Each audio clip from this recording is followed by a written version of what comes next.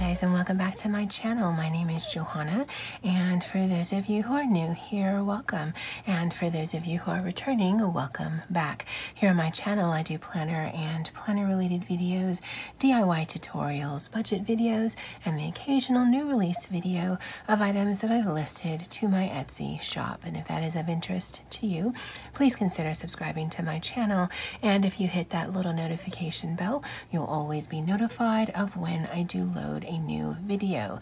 Sharing, commenting, and liking this video does help my channel grow and would be truly appreciated.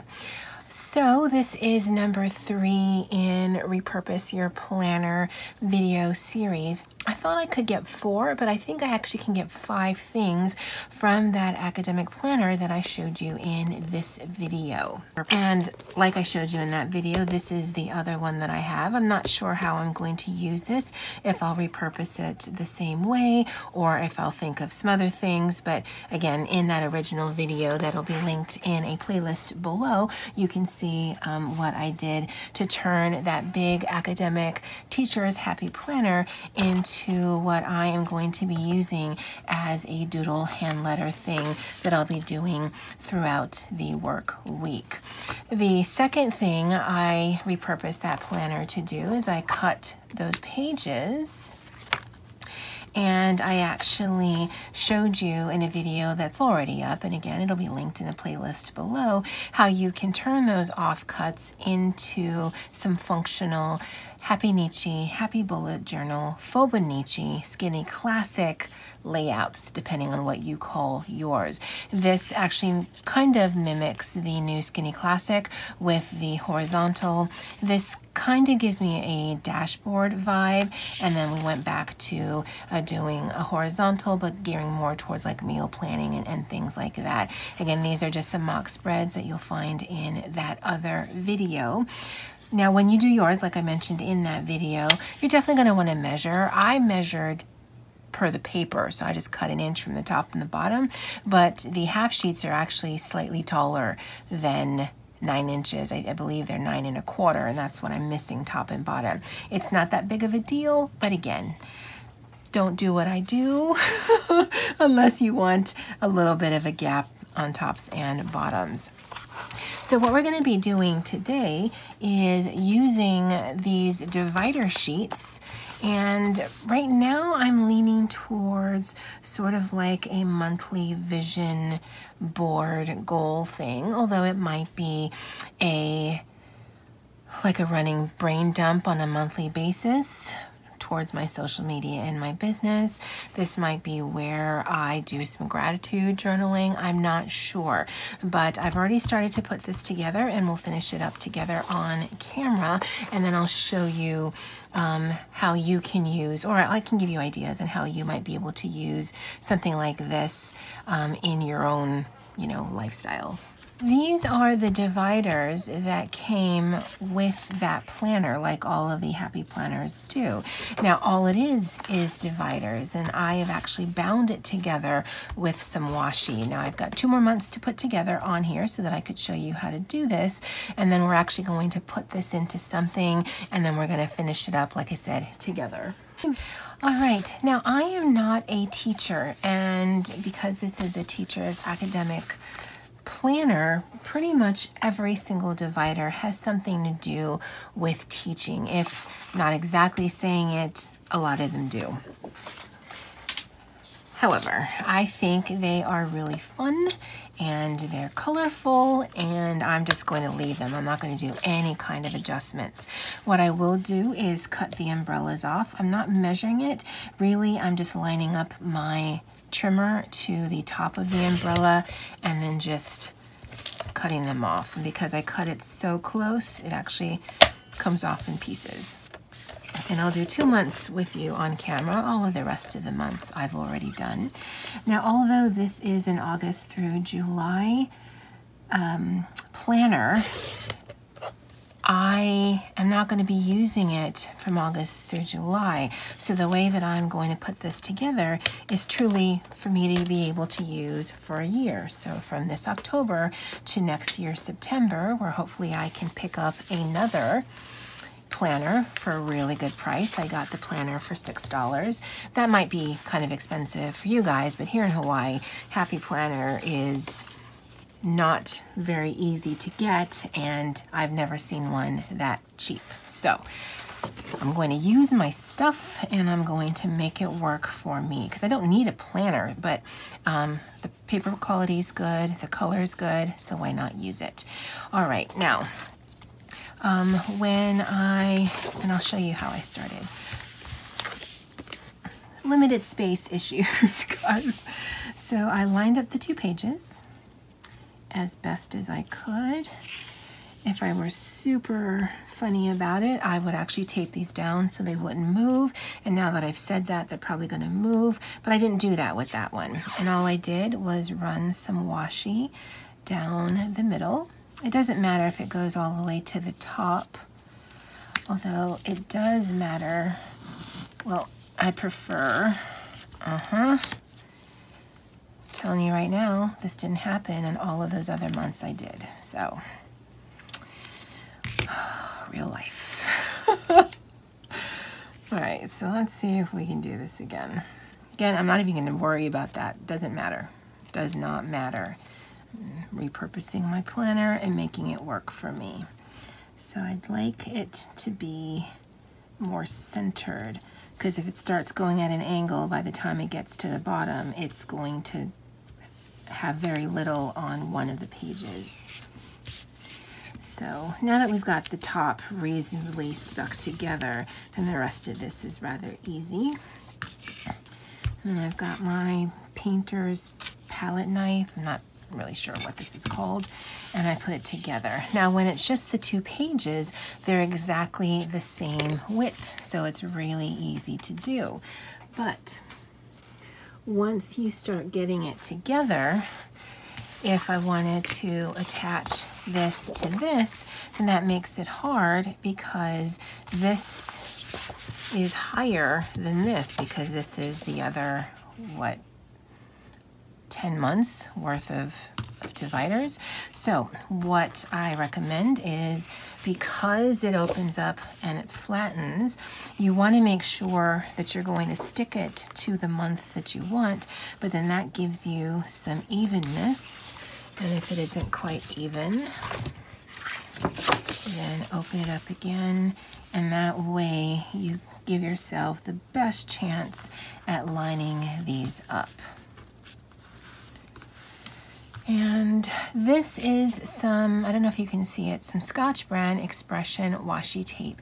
Here on island, I mean, there might be like little tiny mom and pop shops that have washi, but this is washi that I can pick up from Walmart. These 2 are probably some of the original washi that I had. I know, because I brought some of the other ones that I have to work, and I've been at that job coming on 2 years. So I like these better because they're not as papery as some of the other washi, and this, I think, will just give me a little bit of longevity that those other more paper style ones wouldn't. If you've got some favorite washi and they stick really good, then just use that. But I like this Scotch brand one, and if I can find some on Amazon to link below if you're interested, then I'll definitely do that. So check there if I can.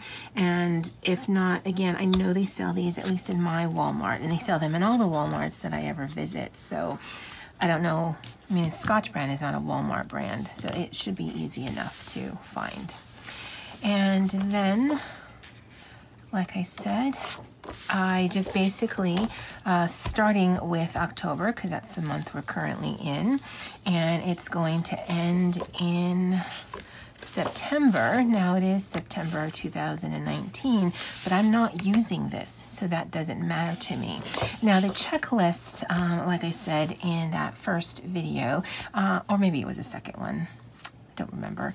The actual checklist I am going to send to Tamika because she is a teacher and I think she uses these, so I'll send that to her. But I wanted to keep this checklist divider because I did want to do some tracking of things. Now what I'm going to be tracking, I don't know, but I did wanted to keep this, and then I'll just give her all of the papers.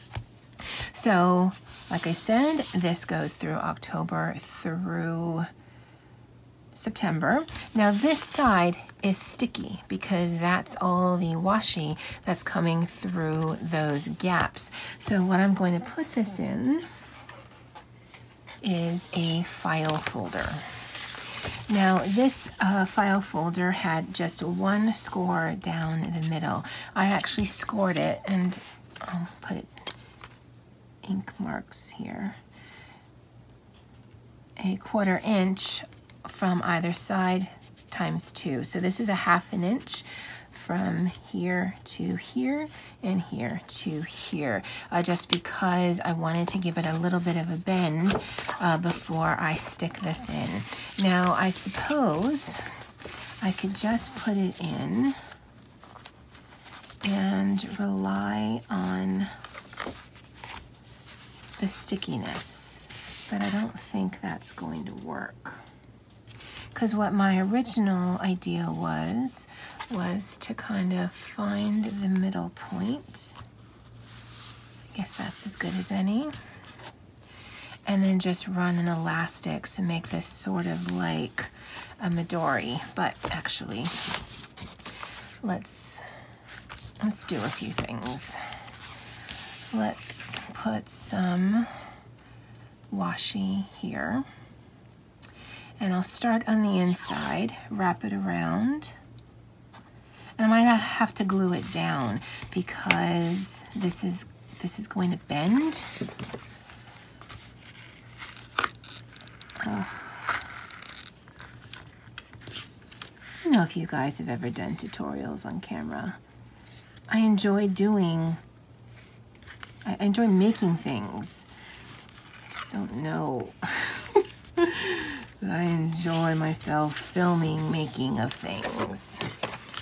Now, looking at it, that other washi might have been a better choice, but we're gonna make it work. And then we will come down the other side and just end it here. And I'm actually not going to overlap. Washi doesn't tend to like to stick to itself, so I'm just gonna sort of meet up the edges. It's gonna be on the inside, no one's gonna see that. And then, looks like we're okay. I don't see any lifting, but if it does lift, then I can either put another washi strip here, or I can use some wet glue and glue it down. And if you've never had a traveler's notebook, what I would recommend doing, right now how I can do this so you can see it, is I would put a notch and make like a little half moon there on either side. And you're going to want to do your washi before you do that step. And the reason for that is when we split this in half, and I'm just feeling that it's level, and I could count it, but I don't want to. And it doesn't matter, it's not like it's permanent, but yeah, I think this might be the halfway mark. This is some 2mm elastic that I have. If you have like a long hairband, you can use that. If you have, excuse the mess, some rubber bands that will stretch without breaking, you can use that. I don't necessarily need to take this in and out, but I don't want it falling out every time I move it. Yeah, I think that might snap, so I'm just going to use this. Now, if you have it, you can burn these edges so that they don't fray like that. I mean, it's not a big deal. But the reason why you put those notches is so that this just nestles right in there. Now, because it's just paper, eventually this could rip because it is rather a tight fit. But again, it's a file folder that I got from Target. If I need to swap it out mid-year, I can certainly do that. Okay, And so I've got this lovely little monthly organizer. And you're like, well, you've got half a month. I'm not sure how organized you're going to be with that. But guys, cunning plan. So this is a notebook that I had in my stash. And I bought this. Okay, so I did a craft fair 2 years ago, 3 years ago, and I had it already. So this is rather old. But what I did was I took the pages out because I love how that looks, and I can't get that if I rip it because I'd have to cut it down. And because this is one of those O-ring things, I think that's what they called, I basically just took it apart, took the paper out, and then I put the covers back together because I think I might turn this into a junk journal because that's kind of fun. So that's a project for another day. But what I'm going to do is, and this edge here is sticky. I don't know if that's going to be problematic, but these papers are nearly a perfect fit for this. And again, I like how the punches look. I don't know why. I do. They look like little bullet points to me. Now I could glue this down, but I may need to switch this out or whatever. So I'm just going to actually use some of my washi and cover up as much as this as we can. Because I don't mind that it says October. Honestly, I don't mind that it says Sunday, Monday, and Tuesday. But I don't necessarily need to see it. And that's actually kind of nice. Again, I could cut it down, but I like the look of the little bullet things. And, you know, if I wanted to be super extra, I could color it in if I wanted to. I don't know that I want to, but I could. And so what I'll do, and I won't do this on camera, basically you can see this, although you could put down an 8.5 by 11 piece of paper, you could put down other note paper, you could just leave it blank and just write over it, you could do a color wash like my friend Kelly does in some of her, I believe it's in her Happy Nietzsche, where she just uses some distress inks and she just inks up her pages. You can certainly do that.